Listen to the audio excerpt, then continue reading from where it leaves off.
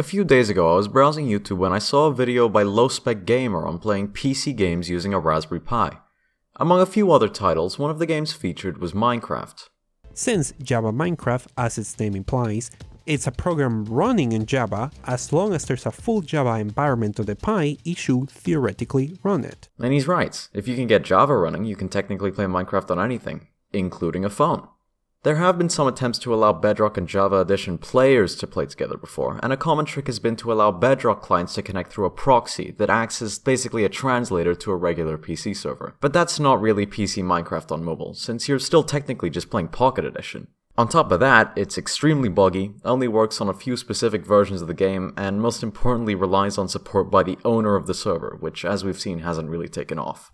No, you see, I wanted to get the full desktop Java Edition running on my phone, playable, and with support for both single player and any multiplayer server. My first thought was Linux, as this is the same operating system used by the Raspberry Pi. Android itself already runs on the Linux kernel, and I already knew that it was possible to create a full Linux desktop environment running entirely off my phone, since I'd done it before. I should also mention that I won't be rooting my phone at all for this. There's actually an app on the Play Store called Termux, which can create an Ubuntu desktop and open a VNC server.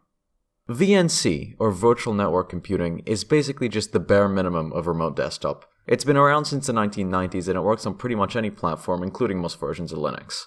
The idea is to create a remote desktop server within Termux, then connect to that local server using a VNC viewer app on the same phone, or even a PC if you wanted to. So I got to work. After about 2 hours of staring at this endless void of text, I finally managed to get my virtual desktop up and running. I immediately went to the Minecraft website to download the official Linux installer, but to my disappointment... Wait, what? Aw, man. Package architecture AMD 64 does not match system. This error means that the installer was expecting an AMD 64 CPU architecture, which is basically just a full desktop processor. Most phone manufacturers instead choose to use ARM-based processors, which can be less powerful but much more efficient, leading to longer battery life and cooler temperatures, which you kinda need in a phone. The problem is that ARM-based CPUs are fundamentally different, meaning apps written to run on desktop hardware can't just be natively opened on an ARM-based platform. I wasn't going to stop here though. Just because the official launcher wouldn't run on ARM doesn't mean it's impossible to run Minecraft itself. After all, if you could get it running on a Raspberry Pi, then you can get it running on Android.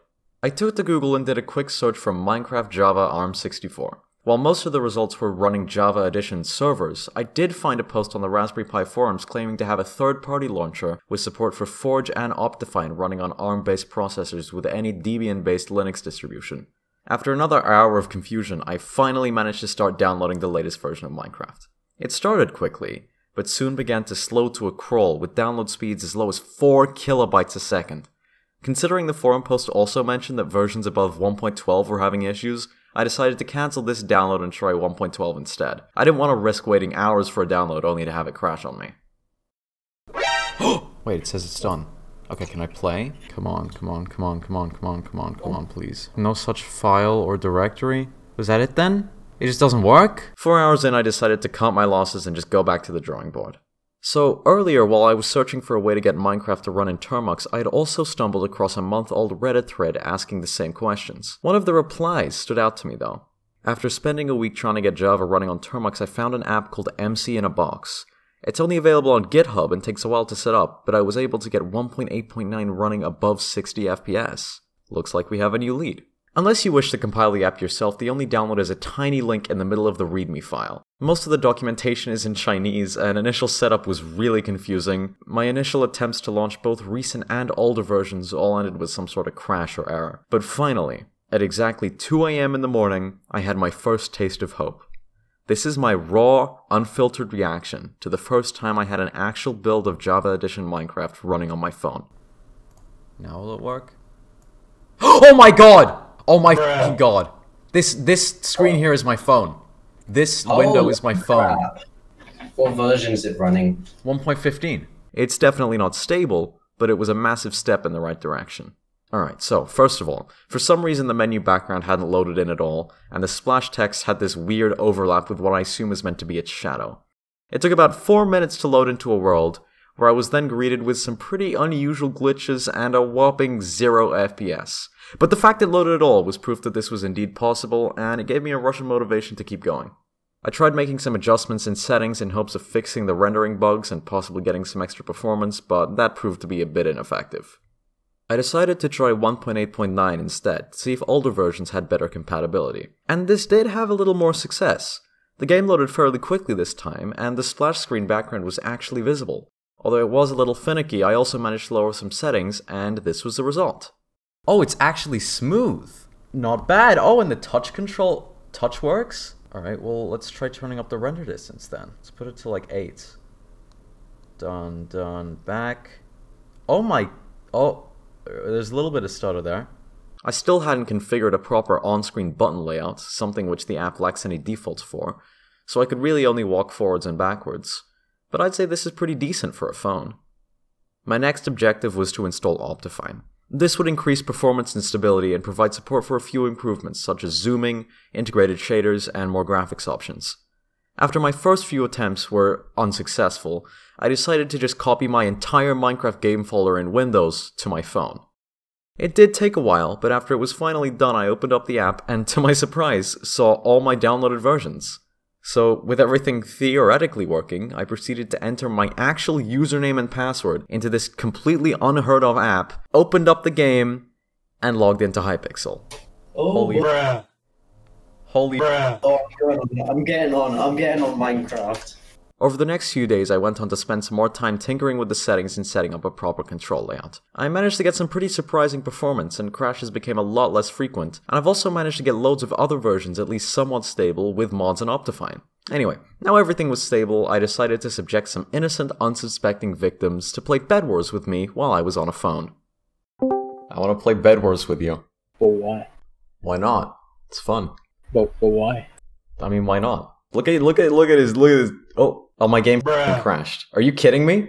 Are you kidding me? My computer's not very good, unfortunately. Oh my god, you're trash. I'm sorry. I'm sorry. What the hell are you doing? I'm just chilling. What the Smeef? Oh my god. I actually want to see how this turns out. This is sad, honestly. Oh. Well, I died on my own terms. So alright, well, yeah, I'm proud of you. Good job, Smeef. Please, let me, I want to get the kill. I got the kill! Oh my god! Oh my god, shut the f up. No, you don't understand how important this is to me. You don't understand what I'm doing right now. You just, yeah, it will all be revealed in due time, Smeefums. What are you?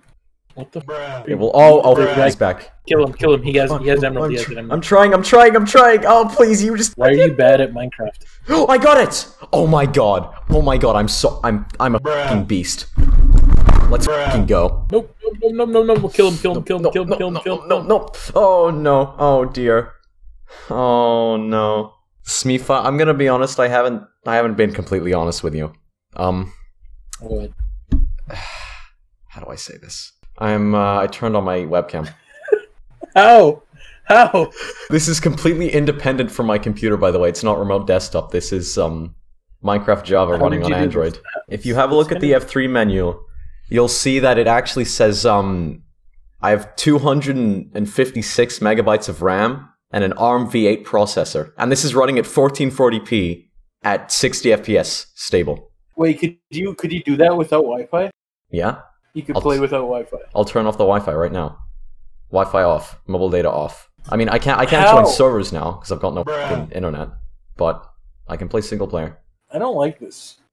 Why? What's wrong? Is there something wrong, Smeef? Smeef, I have 163. Look at my frame rate. That's a very interesting thing. Yes. You want to hear what it sounds like when I finger my belly button? All right. Goodbye, Smeef. It's been a good one. By the way, all the app's code is open source on GitHub, so if you know what you're doing a little better than I do, which you probably do, I strongly encourage you to take a look and see if you can maybe make some changes, help out the community. The setup process is really confusing at the moment, so I might make a step-by-step tutorial on how to get everything running, and maybe even, upload some pre-set up game files to make it easier for you. So if you want to see that, make sure you let me know in a comment, and subscribe and turn on notifications so you won't miss it. If there's a lot of demand, I'll probably make that within the next few days or so. Anyway, thanks for watching, hope you found my experience with all this a little interesting, and I'll hopefully see you later.